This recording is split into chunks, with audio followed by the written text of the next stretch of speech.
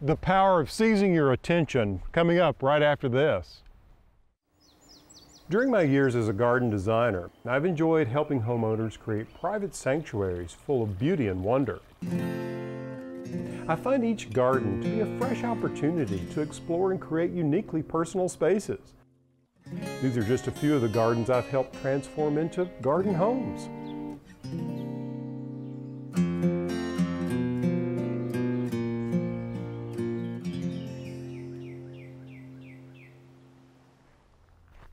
Hi, I'm Alan Smith. Welcome to The Garden Home, a show about design and blurring the lines between inside and out.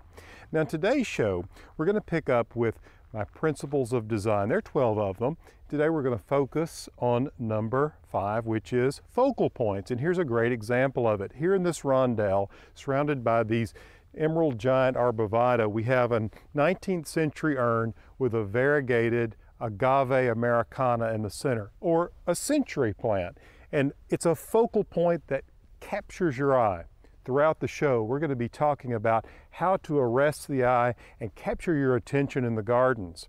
As a matter of fact, you can see this is floating on a cloud of coleus. Again, the idea is to capture your attention or your eye. Now, not only are we going to be looking at various examples throughout the Garden Home Retreat outside, we're also going to take a look inside and see the importance of focal point. So why don't we get started by checking in with the house and see where we are with construction.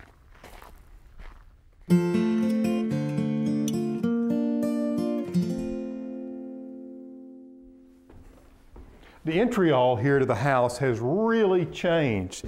You know, I can remember back when it was just nothing but, well, studs. And this staircase, well, it was just roughed in. But now all the refined details are here. We did the plaster curves, which I think really add so much to this space. We have a curve here at the top of the staircase, and at the bottom under the staircase there's another curve, and these are really the only two curves in the entire house. What I love about this space are the proportions and the scale of it. And what helps tie it together is really color. We have the white trim.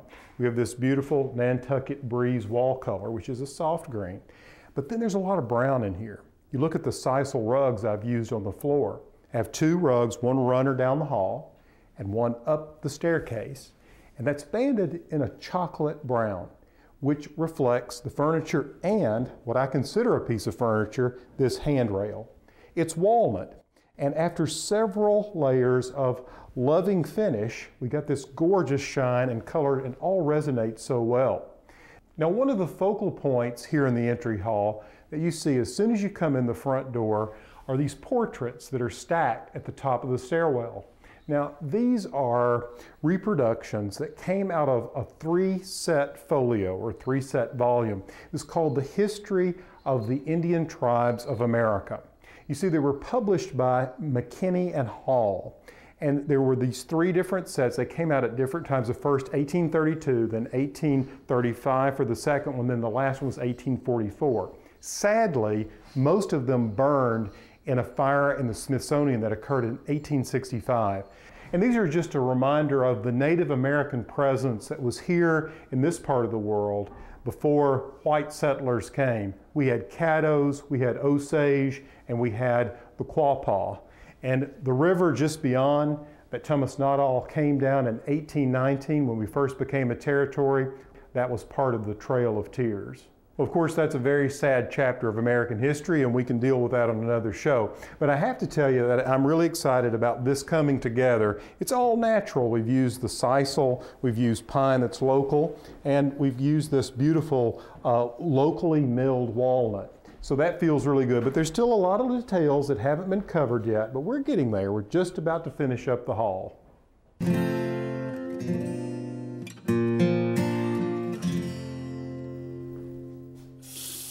Hey, there's running water. That's an improvement. Despite the fact that we still have some bits and pieces of plumbing accoutrement lying about, we're moving ahead. This room is almost finished. It's the master bathroom. Now, I have to say that early on in the planning phase of the Garden Home Retreat, the conversation turned to gray water. Now, gray water is simply defined as any of the water that comes out of the house except for what comes out of the toilets. You see, this would be water that will come from the shower, sink, laundry, dishwashers, and it comprises between 50 and 80% of residential wastewater. That's a lot of water. We've learned that this water can be used for other purposes, such as landscape irrigation. You see, if gray water is collected using a separate plumbing system, it can be recycled within the home and be immediately reused or processed and stored. You see, recycled gray water is not clean enough to drink, but it does go through a series of stages of filtration and can provide water for your garden. Now, what we use it for here at the Garden Home Retreat is to water the orchard. Now think about it, the water that comes through the sink and the bathtub here, in the past, well, it would have just gone right into the septic. But with this system, we water the orchard and we're converting this water into fresh, gorgeous, delicious, and juicy apples. Now that's a green idea.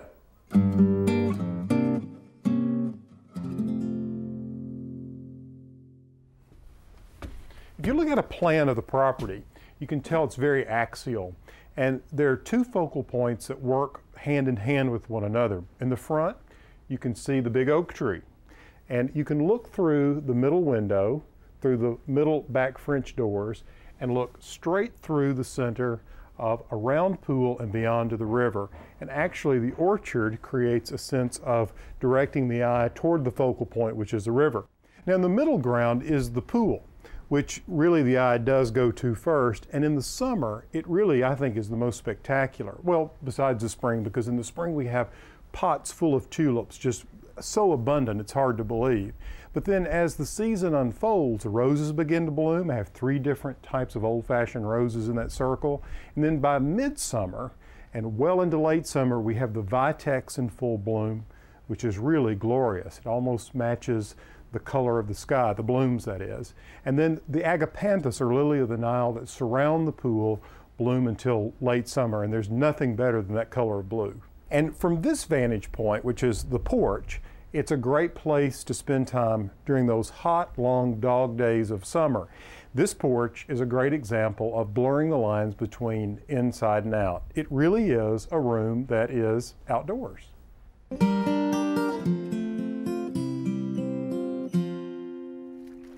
Certainly this simple round water feature serves as a focal point in the garden.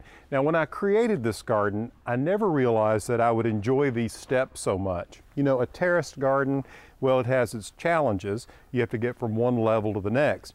But these steps have actually come in very handy for a number of reasons. First, I love to stack pots and put some of my favorite plants along here so I could watch every day. The other thing that's so great is it just gives you a generous access into the garden. This is where we come and go regularly. And I've also found it's a great entertainment space. It serves as an outdoor amphitheater or a stage. Cliff Baker, director of Wildwood Performing Arts Park, sees the benefit of using nature and the garden as a place for the performing arts. The exciting thing about Wildwood is that in rethinking how different kinds of arts can interrelate, and by that I mean gardening arts as well as performing arts, we've found that Wildwood has become a perfect setting to showcase the really premier arts that already exist in our region. But what's exciting is to involve performing arts, visual arts, culinary arts, all of that in the building of festivals and fairs and experiences for audiences so that they get a taste of a lot of different kinds of things in one trip to the park.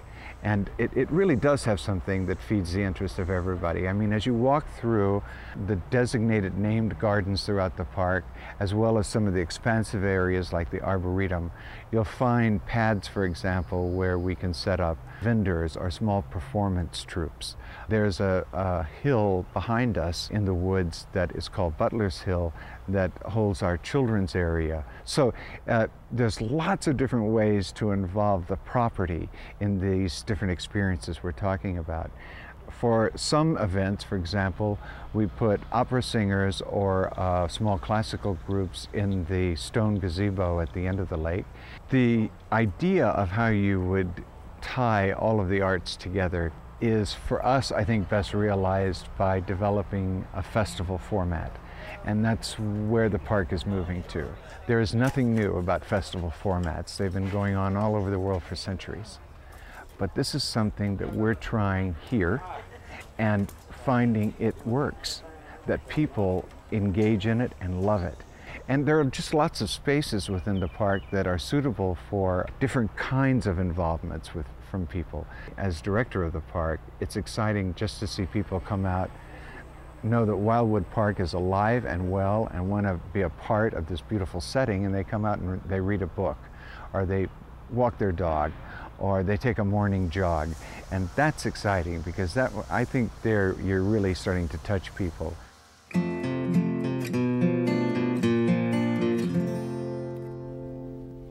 Let's see if this is going to be deep enough. We're getting there. You know, when I plant a tomato, I really want to plant almost 80% of the stalk, and these have gotten rather tall. These are actually an heirloom variety called Charlie's Radiator Shop Mortgage Lifter. What I love about some of these heirloom tomatoes is that they have such interesting stories behind them. For instance, in this case, Charlie had a radiator shop, and he sold seeds, and he sold plants, and he sold tomatoes in the summer from his tomato garden that was next to his radiator shop. And he did so well with his tomatoes, he was able to retire the mortgage on the property. Now, it's a delicious tomato and very productive, like some of the modern hybrids. And in this space, which is 8 by 8, I probably won't be able to grow more than 6 or 9 plants. But I wanted to focus just a moment on the idea of raising a few things in these raised bed systems. And if you don't want to grow a garden as large as the one you see behind me, you can certainly take the raised bed approach.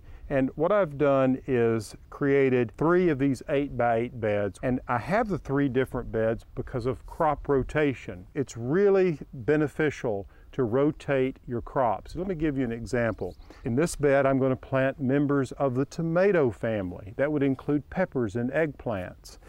In the next bed, I'm going to plant members of the cabbage family, which would include Brussels sprouts and broccoli. And in the third bed, I'm going to plant members of the melon family, which would include squashes and cucumbers and so forth.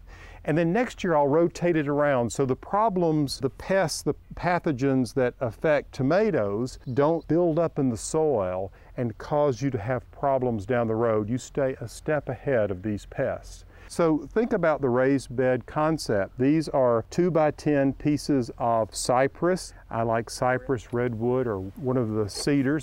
And they're just simply attached at the corners using some wood screws that will hold them in place along with some stakes. I've amended it with lots of soil. The soil falls apart in my hand easily.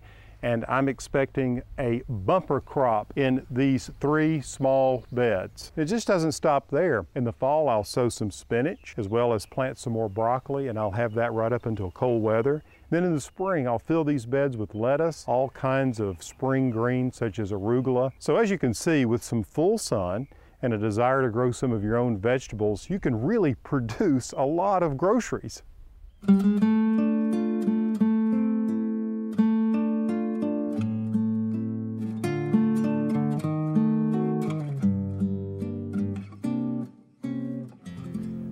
I have to say, I have to always watch myself when I'm creating a centerpiece for my dining table.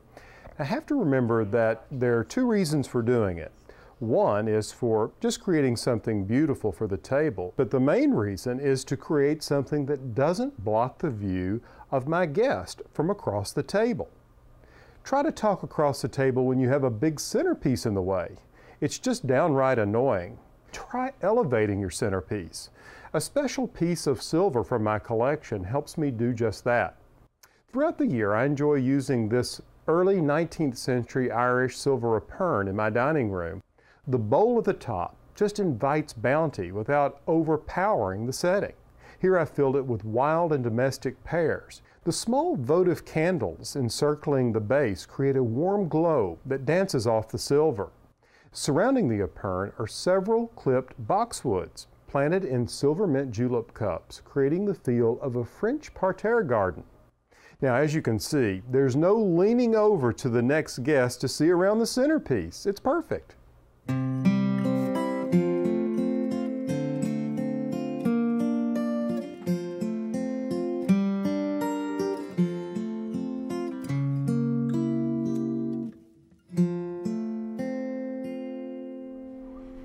Okay, so why don't we load up and have a little fun and go someplace where we can see some of our little feathered friends like this guy on exhibition.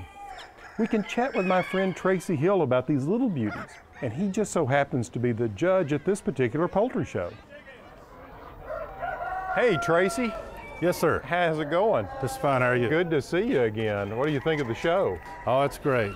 Well, it's always exciting for me to come here and see all these birds, and this year I think we've got a good show. Oh yeah, it's I judged here a year ago, and I think they had just a little over 500 birds, and this year they've got like 100 more than they did a year ago. Excellent. Yeah, That's it's really. excellent. How many different breeds of chickens are there? Every year there's somebody that comes up with a new color pattern or something. I think there's like over 600 breeds of chicken, bantams anyway. And if you were going to suggest a breed for, say, a youngster to start with, what would they be? I would probably recommend a new person to raise a solid color chicken, like a white Plymouth Rock, white Cochin, white Leghorn, black type chicken, and then maybe get into something a little tougher where you got multicolors and stuff. So in the judging process, the feather patterns become more challenging to get right. Yes. Yeah. So the solid birds always show well, or would be good for. Well, you have one less thing to worry about, you know, is on the color pattern. Right. Are there breeds that are calmer or gentler than others? Yes. You got like modern game. You just open the door and they'll come to you. Black Old English, white Old English are real gentle chicken. Sure. And of course, some of the feather-legged varieties are pretty gentle. Yeah, I think they're just so heavy and short they can't go very far anyway. What is it you enjoy the most about coming to a poultry show and judging it? I would say the people. Yeah. You know, everywhere you go, the people are great. Real down to earth people, you know. It's a great group of people, I think, for families to be involved with. Yes, it is. Yeah, very family-oriented hobby. Yes, it's a great hobby. These young people out there that want something that don't cost a lot of money, like a cow or a pig or a horse. Or a motorcycle. Yeah. Get them a few chickens. That's it. You know, you can feed a lot of chickens and have a lot of fun with it. Sure you can. For a cheap price. Yeah, very good. Well, thanks for talking to me. You bet. I enjoyed it.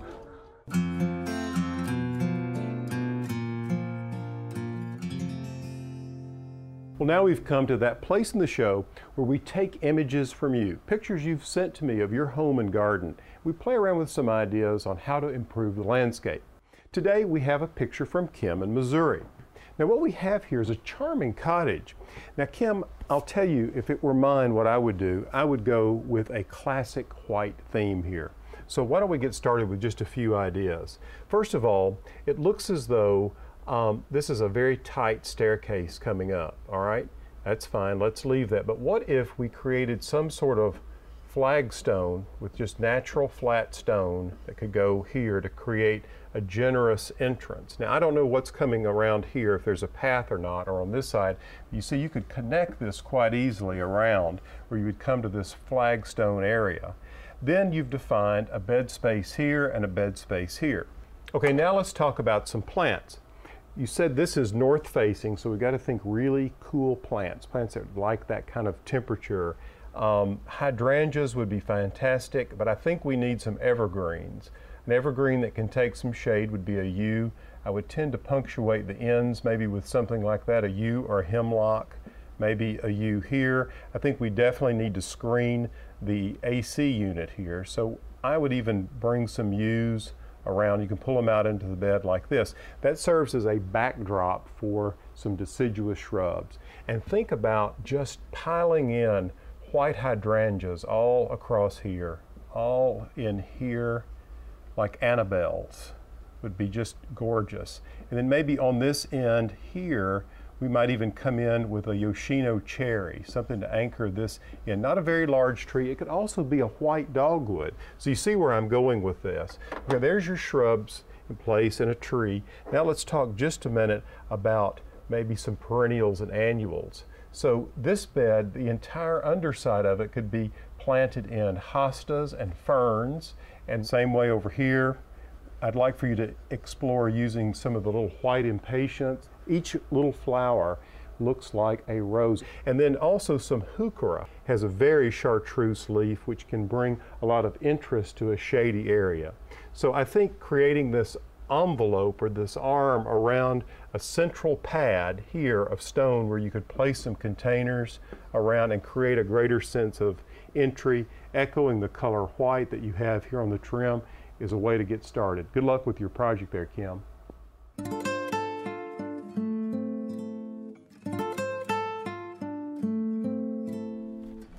Temperatures out here have begun to cool down just a bit. It's fall, it's all natural, but it doesn't mean that I have to stop gardening. In fact, this is a great time of the year to do some fall vegetable gardening. I love to plant what is called the cruciferous vegetables. Vegetables like cabbage and broccoli and cauliflower and Brussels sprouts and collards and kale. They're mighty good for you. And this is a great time of year because they love cool weather. Now, not hard freezing weather. I'm talking about they can take into the low 30s, maybe 28 or something like that. And if you use a frost blanket on them, you can bring them through, well, even colder temperatures than that. What I like to do is plant my broccoli this late in the season from plants like this. A little earlier in the season, say 30 to 45 days ago, I could have planted them from seed. But now I'm going to start with plants. And within about 30 days, I'll be harvesting some of this broccoli. I love broccoli because, well, it's just so satisfying to grow. It's so beautiful in the garden.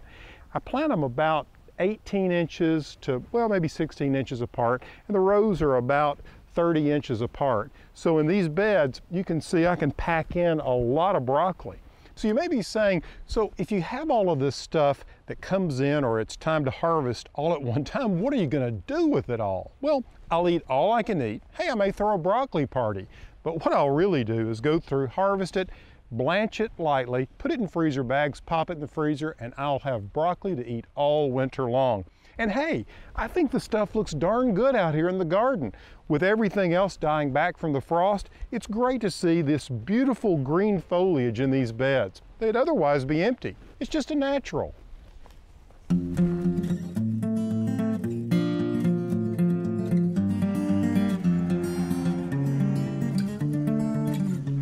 I'd have to say the single greatest example of a focal point out here would be this great tree. In fact, this tree, we call her the big sister, she actually helped orient and help design the entire property. It all works around her. When you drive up the driveway, she is front and center. You see there are 7 total sisters, but this is the largest of them all, and I think that she's appropriate being the center point for the entire design of the property. She's been dated between 300 and 350 years old, so the perfect center point for all of this design. In today's show, we've covered lots of examples of focal point here and how you can use them as a design element in your own garden, and I hope they've helped. Until next time, from the Garden Home, I'm Alan Smith.